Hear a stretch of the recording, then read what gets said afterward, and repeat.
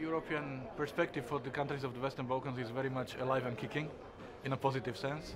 It's good that we are meeting and talking about the process, and I like the combination of the 10 years since the last enlargement, because in my country, in Slovakia, we have been celebrating and commemorating a lot, and we've also made some inventory about what it meant for my country, and this is what I'm going to tell our partners, how much it improved the quality of life and the overall standing of my country.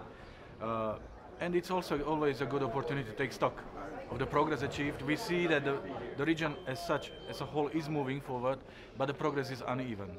So there are countries that really made Montenegro, Serbia, for example, but there are countries who are still struggling. Bosnia-Herzegovina, but also Fyrom. Will there going to be a new approach for Bosnia and Herzegovina? I don't think so, because there is only as much as the European Union can do, but homework must and could be done at home only.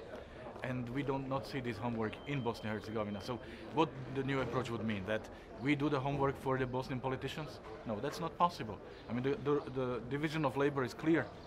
EU has done its part and is ready to continue doing its part, but we are waiting for our partners in Bosnia-Herzegovina. Thank you.